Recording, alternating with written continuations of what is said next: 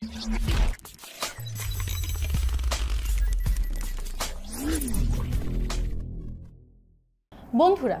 এতক্ষণ আমরা উদ্ভিদের খাদ্য ও পুষ্টি সম্পর্কে জেনেছি।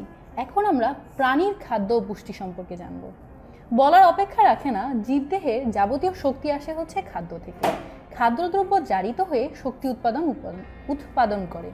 এই শক্তি উৎপাদনই বিভিন্ন বিপাকীয় বিক্রিয়ায় শক্তির যোগান দেয়। আমরা যত খাবার খাই, উপাদান অনুযায়ী খাদ্যবস্তুকে মোটামুটি 3 ভাগে ভাগ করা হয়। এরা হচ্ছে আমিষ, শর্করা, স্নেহ ও চর্বি জাতীয় খাদ্য। এছাড়াও আরও 3 প্রকার খাদ্য আছে। এরা হচ্ছে ভিটামিন, খনিজ লবণ ও পানি। চলো আমরা এই খাদ্যবস্তুর উপাদান, যে 6টি উপাদান আছে, আমিষ, শর্করা, স্নেহ, ভিটামিন, খনিজ লবণ ও পানি, এ সম্পর্কে আস্তে আস্তে একটু একটু করে বিস্তারিত জেনে নিই। প্রথমেই আমরা আমিষ সম্পর্কে জানব। আমিষ হচ্ছে কার্বন, হাইড্রোজেন, অক্সিজেন ও নাইট্রোজেন দিয়ে গঠিত উপাদান। উৎস অনুযায়ী আমরা আমিষকে 2 ভাগে ভাগ করি। প্রাণীজ আমিষ আর একটা হচ্ছে উদ্ভিজ্জ আমিষ। প্রাণীজ অর্থাৎ প্রাণী দেহ থেকে যে সকল আমিষ পেয়ে থাকি তাদেরকে আমরা প্রাণীজ আমিষ বলি। মাছ, মাংস, ডিম, পনির, ছানা, কলিজা, যকৃৎ, এ সকল হচ্ছে প্রাণীজ আমিষ, কারণ এ সকল আমিষকে আমরা প্রাণী দেহ থেকে পেয়ে থাকি। উদ্ভিদ থেকে আমরা যে সকল আমিষ পাই তাদেরকে উদ্ভিজ্জ আমিষ আমরা বলে থাকি। ডাল, চীনাবাদাম, চাল, আটা, শিমের বিচি ইত্যাদিকে আমরা উদ্ভিজ্জ আমিষ বলি, কারণ এই প্রত্যেকটি খাবারের উৎস হচ্ছে উদ্ভিদ।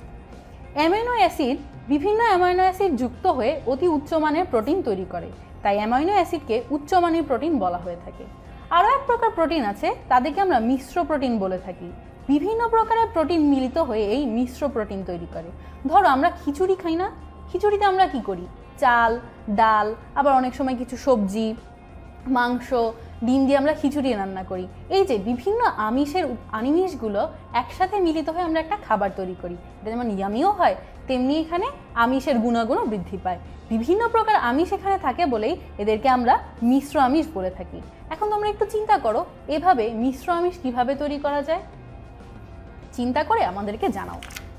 তাহলে আমরা এখন জানবো হচ্ছে শর্করা সম্পর্কে। শর্করা কারা? কার্বন, হাইড্রোজেন ও অক্সিজেন দিয়ে গঠিত হয় হচ্ছে শর্করা।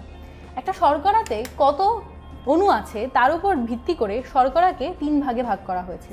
এক শর্করা হচ্ছে তারা যারা 1 অণু বিশিষ্ট। গ্লুকোজ, আমরা যে ফলের রস খাই, এই যে গ্রীষ্মের সময় আমের রস খাই আমরা, এই মধু বা ফলের রসে গ্লুকোজ থাকে, এরা হচ্ছে 1 শর্করা।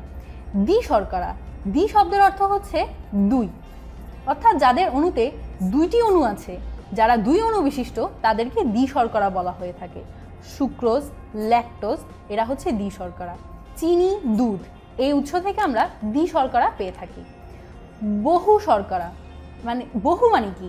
1-এর অধিক বা 2-এর অধিক, 3, 4, 5 অনেক অণু বিশিষ্ট থাকে, তাদেরকে বহু শর্করা বলা হয়ে থাকে। শ্বেতসার, গ্লাইকোজেন, এগুলো হচ্ছে বহু শর্করা। চাল, আটা, আলু ইত্যাদি হচ্ছে বহু শর্করার উৎস। মানবদেহে সরল শর্করা শোষণ করতে পারে, তাছাড়া এই দ্বি বা ত্রি শর্করা বা বহু শর্করা মানবদেহ শোষণ করতে পারে না।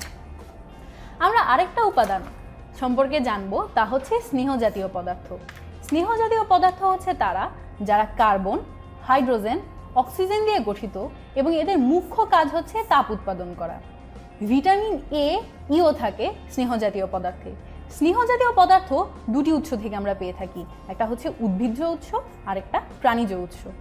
সয়াবিন, সরিষা, তিল, বাদাম, সূর্যমুখী এগুলো হচ্ছে উদ্ভিজ্জ উৎস, অর্থাৎ আমরা উদ্ভিদ থেকে এই সকল স্নেহ জাতীয় পদার্থ পেয়ে থাকি। প্রাণী থেকে যা প্রায় তাদেরকে প্রাণীজ স্নেহ জাতীয় পদার্থ বলা হয়ে থাকে, যেমন চর্বি, ঘি, ডালডা, এগুলো আমরা প্রাণী থেকে পাই, তাই এদেরকে প্রাণীজ স্নেহ জাতীয় পদার্থ বলা হয়ে থাকে। আমরা প্রাণীদের দেহে পুষ্টি উপাদান সম্পর্কে জানলাম এবং সকল খাদ্যের মধ্যে যে 6টি উপাদান রয়েছে, আমিষ, শর্করা, স্নেহ জাতীয় পদার্থ, ভিটামিন, পানি, খনিজ লবণ, এগুলো সম্পর্কে জানলাম এবং এদের মধ্যে আমিষ, শর্করা ও স্নেহ জাতীয় পদার্থ সম্পর্কে বিস্তারিতভাবে জানলাম। আরও যে 3টি উপাদান রয়েছে সেই উপাদান সম্পর্কে আমরা পরবর্তীতে জানব।